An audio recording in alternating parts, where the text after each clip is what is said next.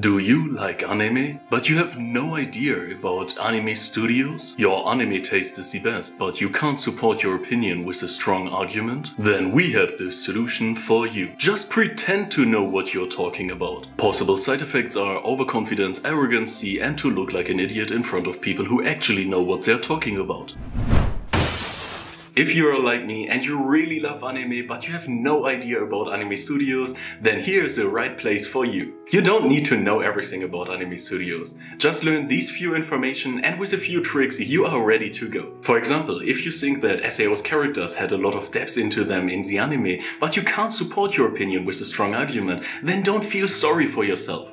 Even if you should, because SAO sucks. Just bring up a bullshit argument and say something like SAO characters had always a lot of depth into them in the anime, but of course that was obvious after the same studio like Erased or Your Lie in April produced it. Of course that doesn't make any sense, but it sounds like it and you sound like you know what you're talking about. So all you need to do is learn a few things about anime studios. The next information should help you with it. Of course there are a lot of studios out there, so if a studio comes up during a conversation and you don't know about it, then you can just say you never liked them anyway and change the topic. Or you could just say you never had the time to look into it yet. So here are a few information about anime studios that you should know about. Let's start off with one of the giants, Madhouse. Founded in 1972, is one of the grandpas of anime. With 48 years of business, they produced or worked on more than 130 animes. Some of the recent success stories from Madhouse that you should associate with this company are Death Note, Death Parade and Parasite. Much younger but nonetheless successful is our next studio, A1 Pictures.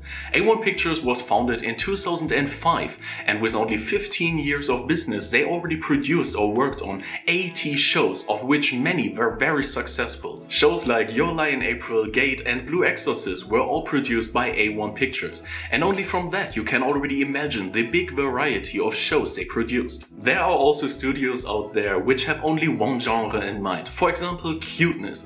Of course I'm talking about Kyoto Animations. Founded in 1981, Kyoto Animations first became very popular with one of my absolute favorite shows, Lucky Star, in 2007. Ever since then, Kyoto Animations had many hit shows like La Land, K-On! Or Dragon Maid. Our next studio is old, big and very successful, but most importantly, it is probably the best known anime studio out there. Studio Ghibli, founded in 1985, is a well-known name, one of which even people who are not into anime most likely heard about. Ghibli movies are a very good first introduction into anime, that's why a lot of people really appreciate it. With success stories like Spirited Away, House Moving Castle and my personal favorite Princess Mononoke, Ghibli Studio is a worldwide known name. The second oldest studio on my list is Studio Dean, which is with more than 140 productions also one of the biggest. Of course you could remember this name for great shows like Konosuba, Fruits Basket,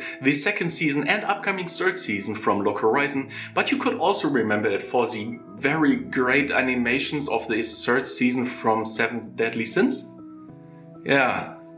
One of the youngest studios on my list is White Fox. White Fox was founded in 2007 and so far only produced 20 anime series. Many of their shows were very successful. Steins Gate, Girls Last Tour and Akamega Kill were already very successful on its own, but ReZero was probably the most successful of them all. Even not so successful shows of White Fox are still very good, and the best unknown one of them might be Katanagatari. With only 6 shows on the list is Studio Trigger the smallest successful anime studio in this video. Founded in 2011 by 2 former Gainax employees, is Studio Trigger with only 9 years of business the second youngest offspring company on my list. Even though Studio Trigger had successful or at least known shows like Little Witch Academia and even worked on, in co-production, Darling in the Franxx, they're still known for their amazing production of Kill la Kill. A little older, but in comparison still young, is a studio which was in recent years blessed with a ton of attention. Bones, with their strange logo, was founded in 1998